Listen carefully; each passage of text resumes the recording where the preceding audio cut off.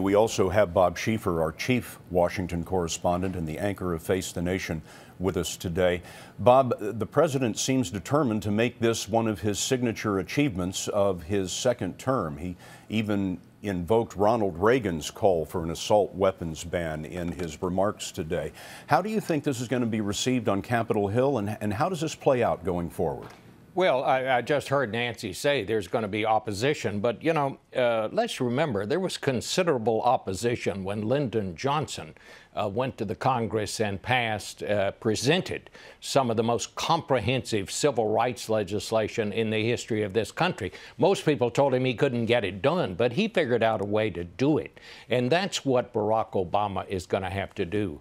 Scott, as you so rightly pointed out, what happened in Newtown was probably the worst day in this country's history since 9/11. We found Osama bin Laden. We tracked him down. We changed the way that we dealt with that problem. Surely finding Osama bin Laden, surely passing civil rights legislation as Lyndon Johnson was able to do, and before that, surely defeating the Nazis was a much more formidable task than taking on the gun lobby.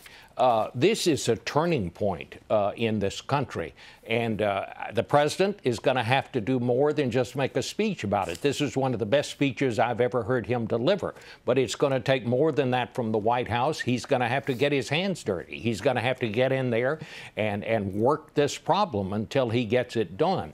But unless we figure out a way to make sure that something like Newtown never happens again, we're not the country that we once were. I think we still are. I think there's hope. I think something's going to happen here. Bob, thank you very much.